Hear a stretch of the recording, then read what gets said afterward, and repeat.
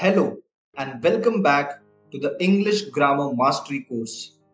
My name is Sai Sarath, and in this lesson you are going to learn all about nouns and different types of nouns. You will also be learning how to identify the nouns and how to use them correctly without making any grammatical mistakes. Before we start, just remember that if you have any questions at all, you can ask me those in the Q&A section or email me and I will get back to you personally as soon as possible. So without any delay, let us begin our lesson.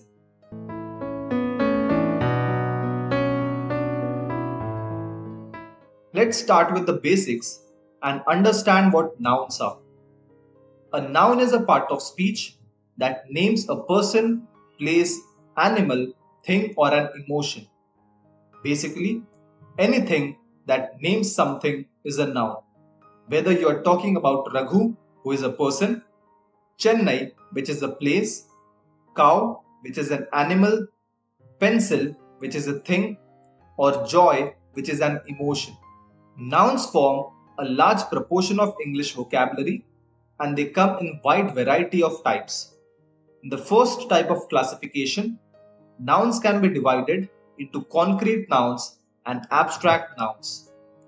A concrete noun is something that can be perceived through the five senses.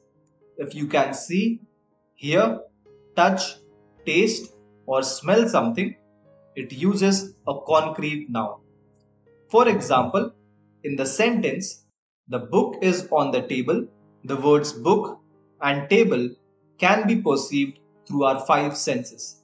That means we can touch a book and table, we can see them, hear them, and also feel them. So the words book and table are examples of concrete nouns. Let us take another example. In the sentence, the teacher opened the windows. The words teacher and windows can be perceived through our five senses.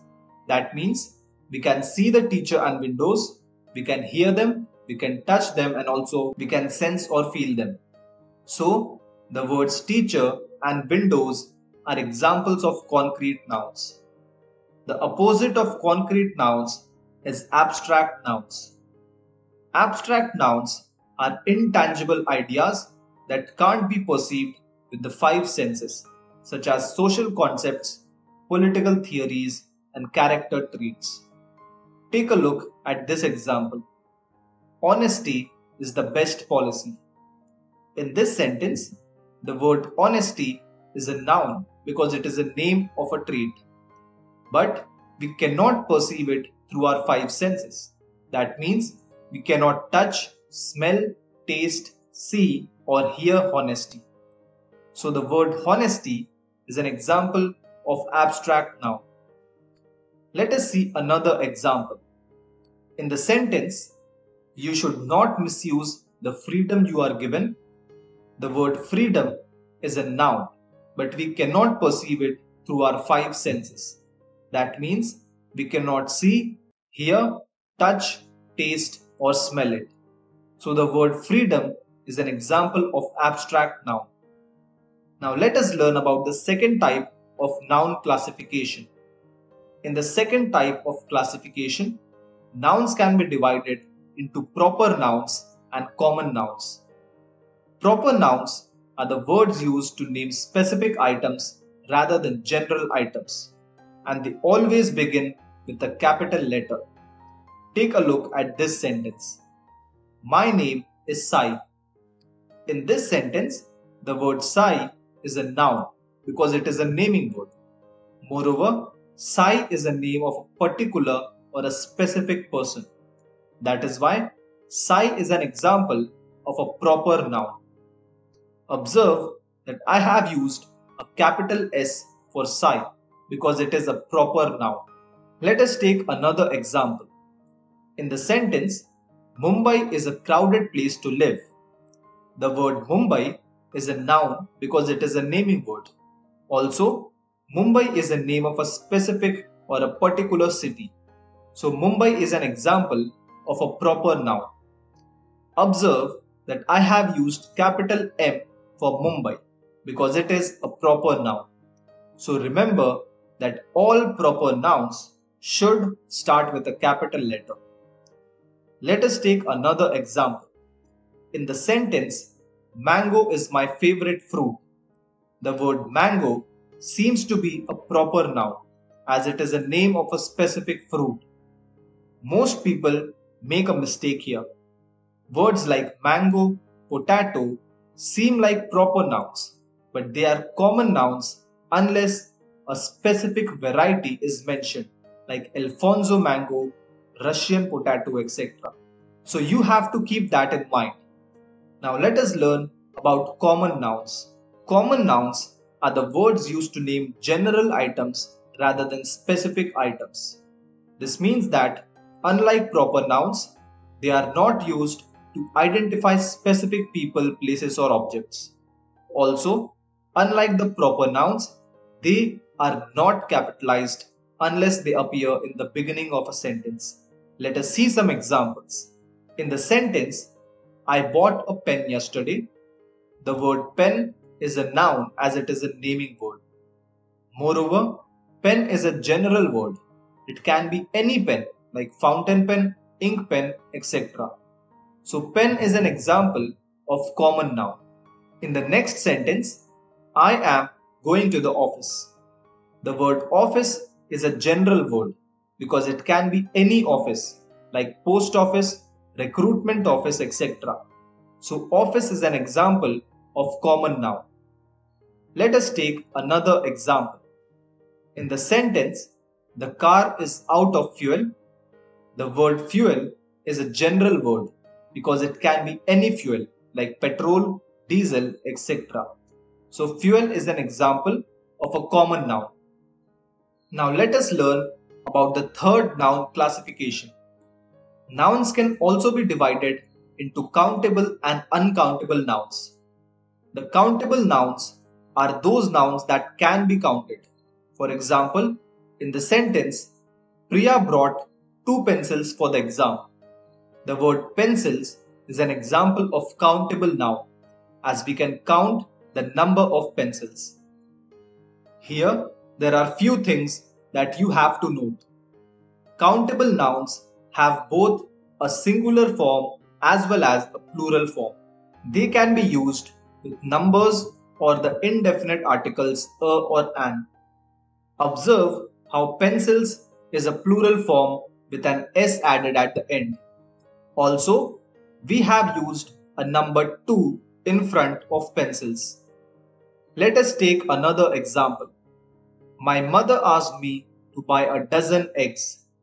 In this sentence, you can count the number of eggs. In this case, it is a dozen. So eggs are countable nouns.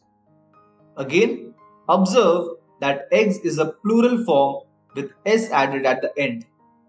Also, we have used a number dozen which means 12 in front of eggs. Now let us learn about uncountable nouns. The uncountable nouns are those nouns that cannot be counted. For example, in the sentence, I have a lot of homework to do, I cannot measure the amount of homework. Similarly, in the sentence, I want to hear some music, I cannot measure the amount of music. So music is an example of uncountable noun. Now in these two sentences, you have to remember few things. Uncountable nouns do not have a plural form and they cannot be used with a number. They are usually used with a word some or a lot of. So we cannot say that I have a lot of homeworks to do or I want to hear some musics. No. People usually make these kinds of mistakes in day-to-day conversations. So please remember that we cannot use plural form for uncountable nouns. There is another set of nouns, collective and compound nouns.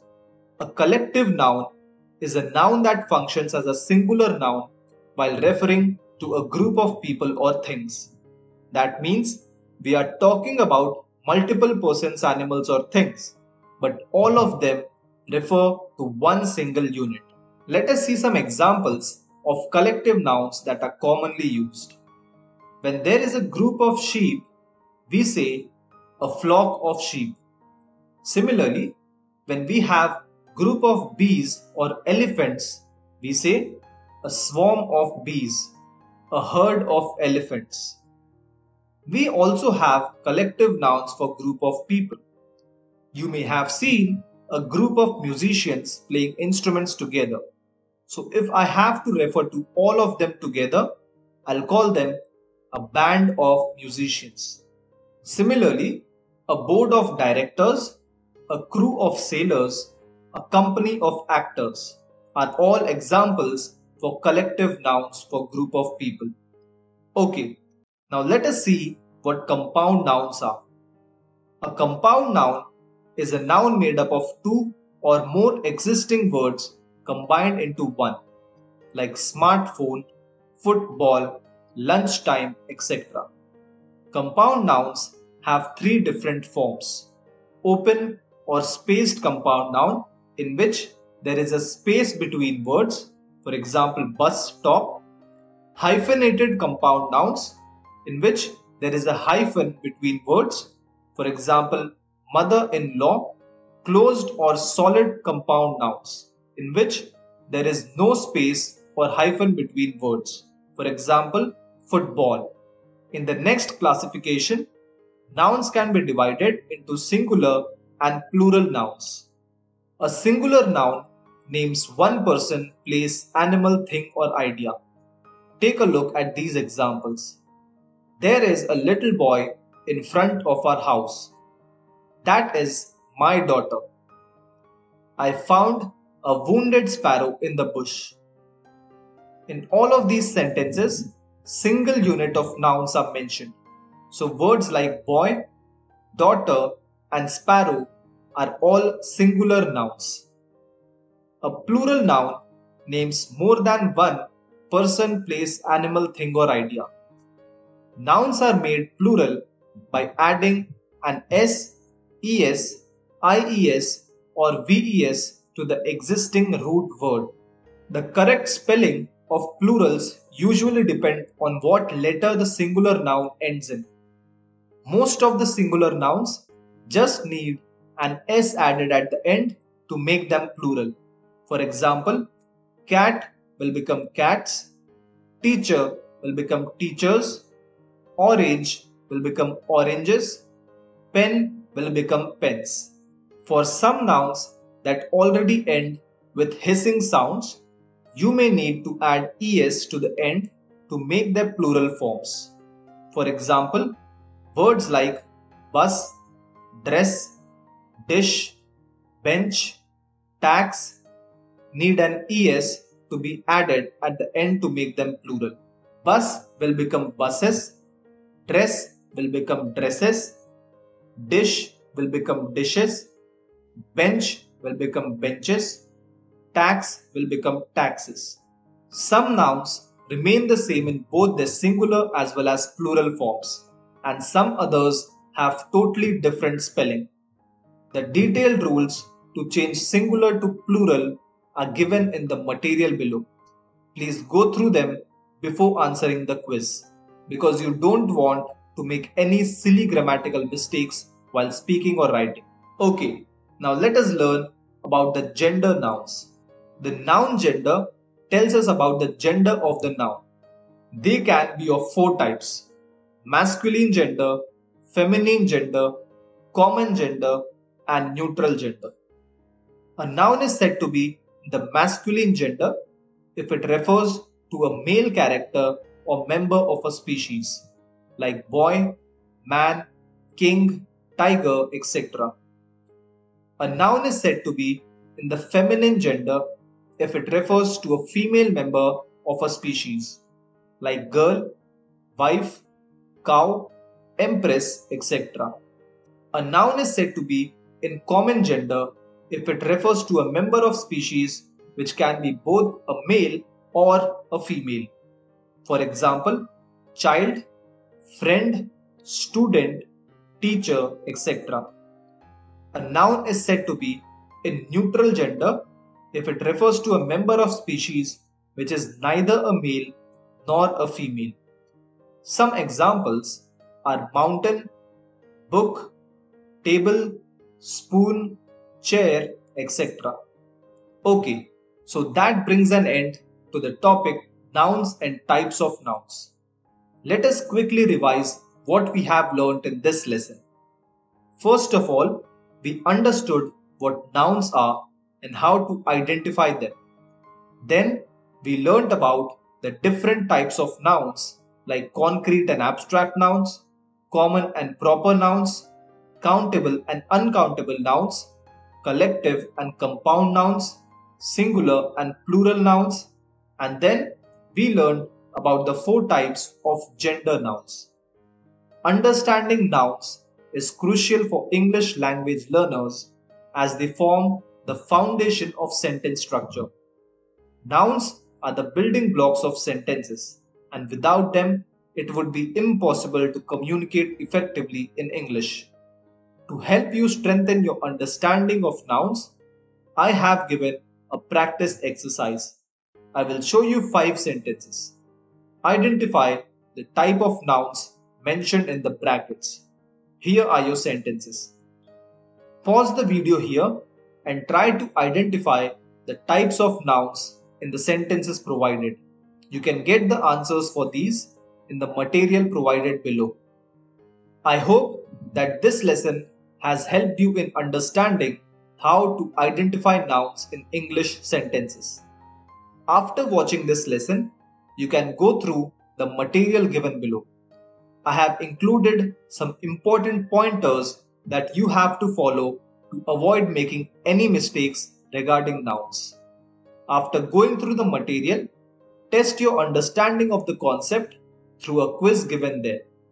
In the next lesson, you will learn about pronouns and different types of pronouns. So I'll see you in the next lesson. Thank you and happy learning.